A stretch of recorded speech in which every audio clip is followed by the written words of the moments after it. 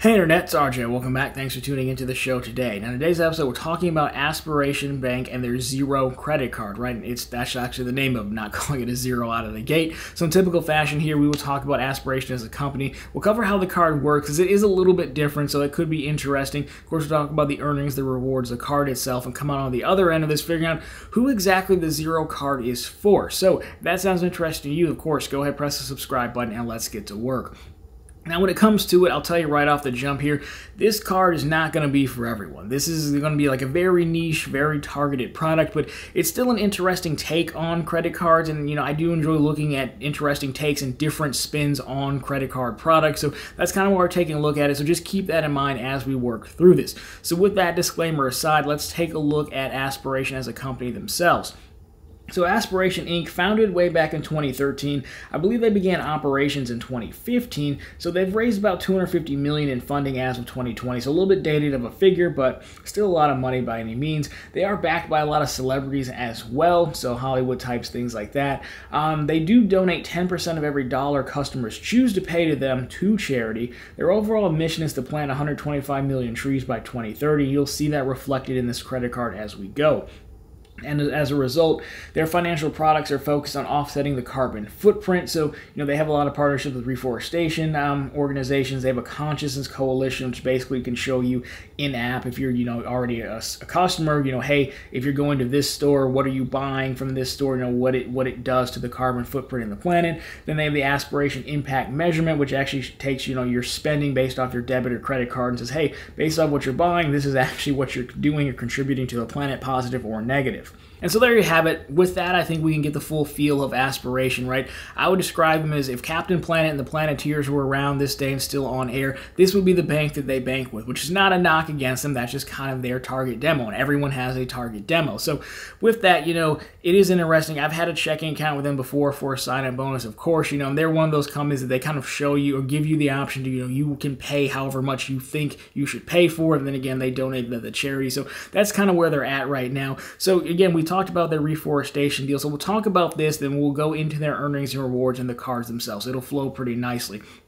So if you take a look at this, planting trees, again, that's their goal, 125 million trees. They're working with reforestation organizations around the globe. So basically, one purchase equals one tree planted, right? So it's not necessarily the dollar amount that they're looking at, but one purchase is going to equal one tree planted. The goal here, again, to plant trees to help offset that carbon footprint, get to carbon zero, hence the name of the credit card, Zero Card. So with that now, we take a look at the earnings and rewards. So this is a cashback card. However, the redemptions here are going to be one, a statement credit, or two, donate to plant more trees. So again, you get the theme here, right? We're going, there's a financial product to help them hit their goal of 125 million trees planted. So there's no merchandise, there's no cashing out to bank accounts. They do have, again, I said, you know, they do have a bank account, right? I had it at one point for a sign-up bonus, believe it or not. So I had an Aspiration debit card, but I mean, I could close it when they paid me out because I'm not apparently a lover of the planet. Shame on me. But anyways, you can see there, you've got basically two cash out options. And that, of course, plays nicely into the card itself. So now, let's take a look at the Aspiration Zero card and see what we're working with. So here we have it, Zero card. Now, overall, it is a nice looking card. I really do like the design. Planet in the middle, Zero. MasterCard looks like World Elite. So no, the annual fee actually is $60, believe it or not. Multipliers are going to be half a point on all purchases. However, you can get upgraded to 1x back when you reach carbon zero each month. Again, hence the Zero card. So with that, how do you get to carbon zero? What does that mean? Well, again, we covered it. Aspiration plants one tree for every purchase. So hitting carbon zero each month, so you have to do it monthly, unlocks, you know, 1x earnings. But carbon zero is defined as 60 trees planted a month. So how do they back into this number? So it looks like they're calculating using third-party data for the size of your carbon footprint along with the effectiveness of the trees planted, right? So they don't really give too much more on the formula than that. I think you'd get more if you signed up for it, but Again, into first pass, that's kind of what they're doing. So this is assessed monthly, so I take that to mean that the 60 tree number could move, right? Depending on, the data they get from your spending, your carbon footprint, and, the tree's effectiveness, right? Ideally, I think if you plant more trees in a mass, they would probably become more effective, but again, I'm not a planeteer, so I don't know. So on the average here, we're talking about 30 to 60 purchases a month to hit carbon zero, and that's counting if you use the roundup feature, because again, the roundup feature is going to move you up to basically 2 trees per purchase. So anywhere from 30 to 60, that could get you to carbon zero. That's going to get you 1% back.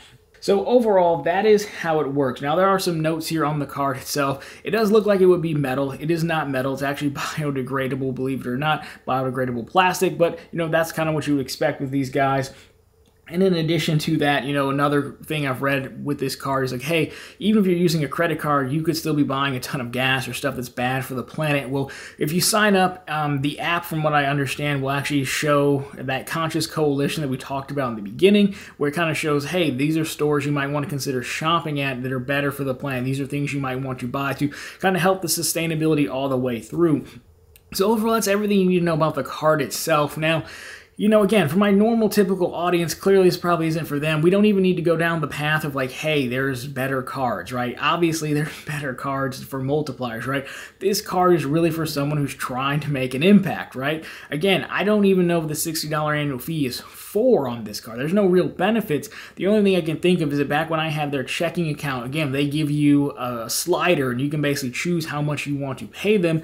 And, they send 10% of that to charity, right? So this is probably them just trying to make up, and help support their operations, I guess. So it's almost like more than an annual fee. It's almost like a donation, in my opinion, right? Because I don't know what you're getting for the $60. I would assume it costs much more to plant a tree than just making one purchase that you would make on swipe fees or interest and things like that.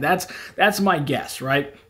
I don't know for sure. Now, overall, a few things. One, I think this is fine because, again, we can't really argue that, hey, we're doing some damage to the planet and we should probably do something to fix it. So, on one hand, I look at this, I'm like, hey, at least people stepped up and they're trying to do something and they're giving you a way to do something and help. You really have to care because, again, $60 and you're missing out on a ton of rewards, if you want to go this route. Of course, you're probably redeeming all your points to plant more trees, but it is admirable if nothing else. Overall, I'm not going to knock this one because, again, at least they're trying. It's admirable. So if you're into this, you understand that, yes, you're giving up and leaving a lot of rewards on the table to support this cause. Other thing I would simply take a look at before you sign up for this is, what does it cost you on average to simply go donate to a reforestation company, right? There's like usually local community events where you can literally go and donate your time to plant trees. You can donate money and groups will plant trees. I don't know, I didn't look into a whole lot of them, but if you're considering that, that may be a better way to do your part if you feel obligated or feel the higher calling to do so and still be able to get other cards that earn, more rewards, put more money in your pocket. But again, I'm not going to knock them, but I thought it was worth taking a look at.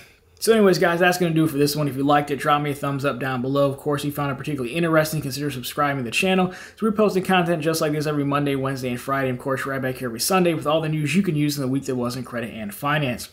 My question to you guys is, let me know what you think about the Zero card and Aspiration as a whole as far as this initiative goes, versus if you have any experience doing the donating to other reforestation companies or things like that, have you looked into and kind of weighed what the difference is?